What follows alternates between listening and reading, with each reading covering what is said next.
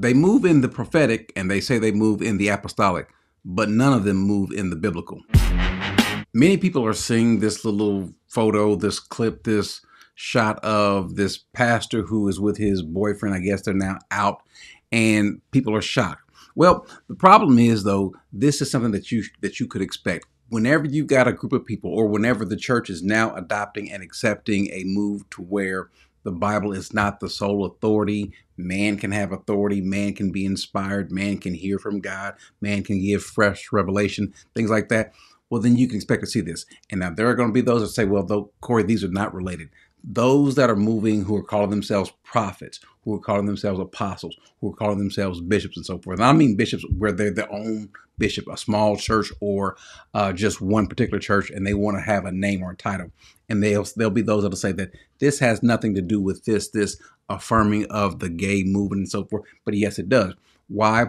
Because when you see a severe lack of discernment and a desire to promote yourself and the flesh and your desires, that's what you get. Now, this person that we see, I think his name is, if I'm correct, I think it's Justin Jones. Well, if we just kind of go backwards a little bit, we'll find out that this person, Justin Jones, is friends with, or I guess in the company of, this person named Bishop or Apostle Keith McQueen. Apostle Keith McQueen, Bishop of the Powerhouse Global Network. And First G. Derek Hout McQueen.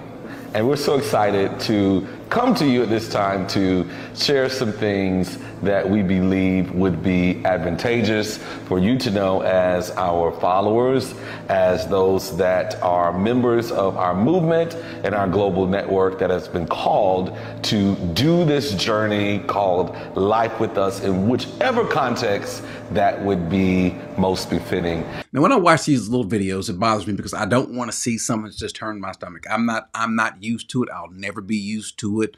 Forgive me. Well, no, don't forgive me. This is just how it is. And the Bible is clear. As a matter of fact, let's put it on the screen. Let's go over this quickly. The Bible says, Paul says that God is going to give these people over to their depraved mind, these folks who have exchanged the natural function for what is unnatural. They'll take what God has created and they'll distort it. They'll mistreat it. They will do all sort of degrading things because of this burning lust in their bodies, this unnatural lust, as the Bible calls it.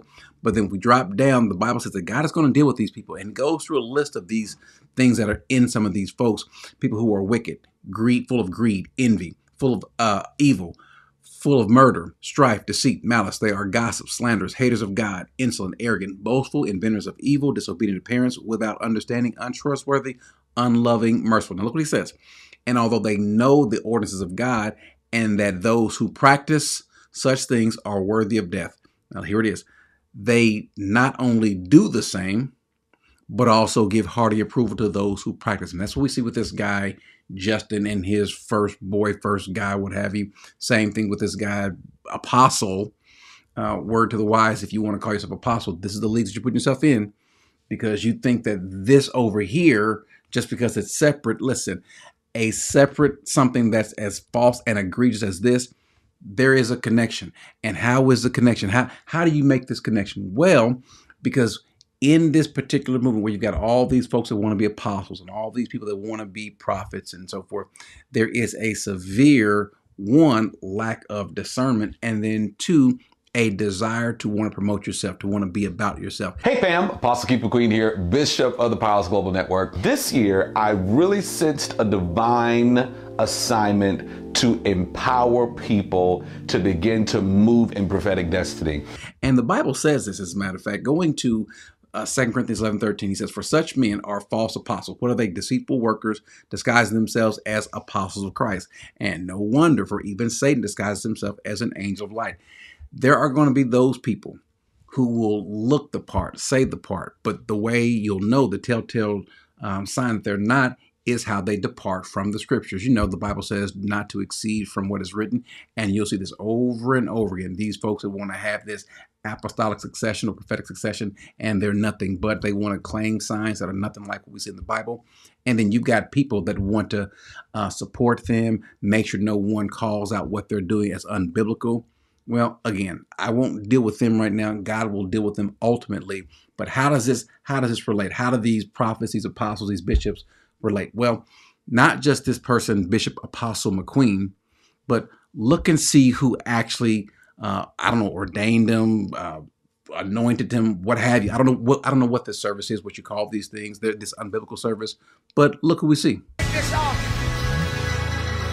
When I take this sweatshirt off, God told me to give it to you.